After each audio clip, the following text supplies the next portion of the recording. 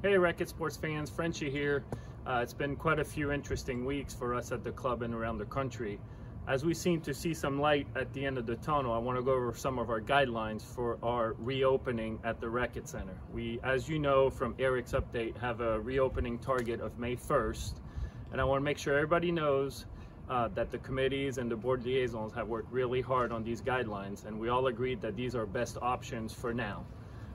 As this situation evolves, depending on the CDC and the Florida guidelines, we'll make the necessary adjustment. But for now, I ask from all of you to cooperate and follow these guidelines. I'm going to break this down into 3 or 4 different videos. One will be our common guidelines for the Racket Center, one will be our guidelines for tennis, and one will be our guidelines for pickleball.